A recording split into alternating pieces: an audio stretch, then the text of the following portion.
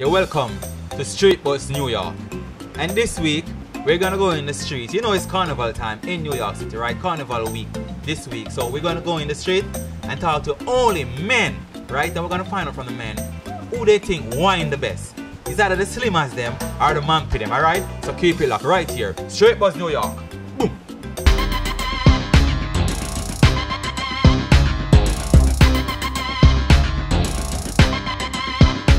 To be honest, man, it's a kind of a tough one, but you know, I might have to go with the skinny girls, you know, because they just got more maneuverability, you know. That's just what I think, you know. I should go with the pretty skinny gals, cause them wine good, you know.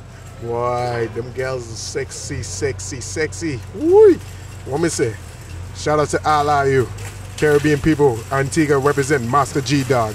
So skinny girls, fat girls, I don't really have no personal preference, but I prefer, you know, like a nice slim girl, a little nice booty, you know what I mean? A girl that could dance, you know what I mean? I don't want to dance with nobody that don't really know how to dance like that, and it's just weird.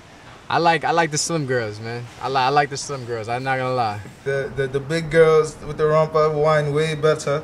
The skinny girls, they feel uncomfortable, they hurt. I don't want it. I'm going with the big girls. I'll go with skinny girls because big girls, like, it's like they got more to prove. Like, it's like they'll have you off balance. Like, they go harder. So, like, they'll have you off balance and they'll have you looking, you know? So, I'd rather small girls. We need the Johns that's thicker than a Snicker, you know? Like, we don't like the skinny girls. When you whining on them, you feel me? It feel like it's like knife stabbing you in your pelvis. You don't need none of that. So we need the thickest ones that we can find, you feel me? With the nicest waistline. That's a fact.